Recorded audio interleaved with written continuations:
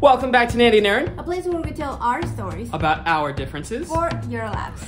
Today, Nandy and I have a special announcement. We're going to take a 2-week break to re-strategize and plan some great content for all of you. So don't fret, we'll be back on May 25th. Memorial Day, right? I think so, I don't know. Enjoy our second installment of Aaron's Cocktail Corner. Hi everyone, welcome back to Aaron's Cocktail Corner, and today I'm going to teach you how to make one of my personal favorite drinks, the American Flyer.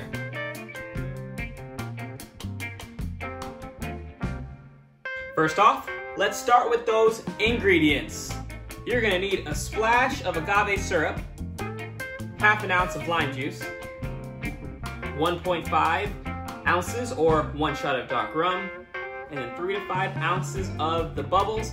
I chose Prosecco. Let's leave the more fancy and more expensive champagne for celebrations. Okay, so first things first, grab some ice and you want to put it into your shaker. Not too much is needed, and if you don't have a shaker, then I talked about it in my previous video, where if you take 2 large volumetric containers and just pour things back and forth over and over, same effect, that'll have to do. So, fill this up with ice. Then we're gonna grab our lime juice and pour this in. Next up, we're gonna add just a splash of the agave sweetener. And now, for the fun stuff, the rum.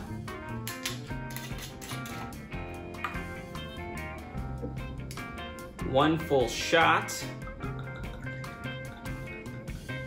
There we go. Yes, sir. But I learned my lesson last time. I'm making one for Nandy as well, so I'm adding 2. There we go. And a splash for good luck. There we go.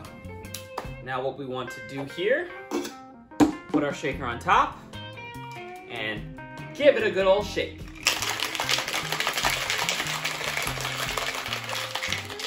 Okay, now that this is all shaken up, let me go grab the champagne flutes that we're gonna pour this into out of the freezer. I'll be right back. I'm back. The American Flyer is not traditionally served with any type of ice at all, so it's nice to use the coolness of the champagne flutes and have that sort of add a nice coolness to your drink. It's very refreshing, and it's very nice. So, let's start to pour it up.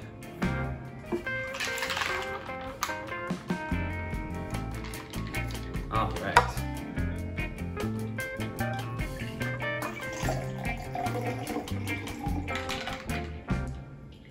About 1/3 of the way for each. And now, you want to take your bottle and you want to open it very carefully. Bottles of champagne and bottle of Prosecco are very, very dangerous. So whenever opening a bottle, you never want to point it at yourself, at someone else, or at anything expensive.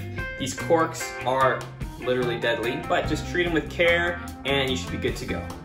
So the first thing you want to do, which I've already done, is I've carefully removed the covering that was on top of the cork bottle. And as you can see, there's a wire basket that's on top of the Prosecco bottle. And there's a twisty key here that you want to remove.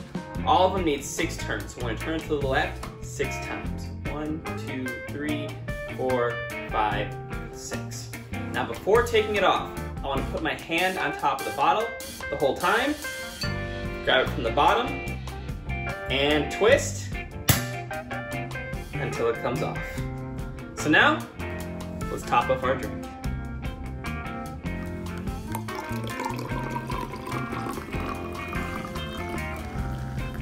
Nice and slow.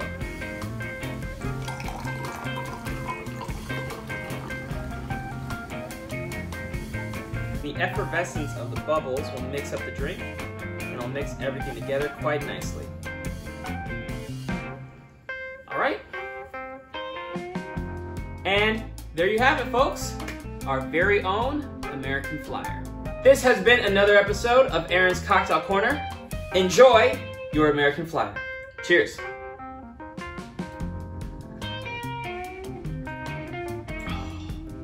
That's really good. Thank you so much for making it to the end of our second edition of Aaron's Cocktail Corner. Those drinks are insane. I'm gonna make another one right now for dinner. Can't wait. We just want to remind you, of course, that we're gonna be gone for the next 2 weeks. We'll see you back on May 25th, Memorial Day.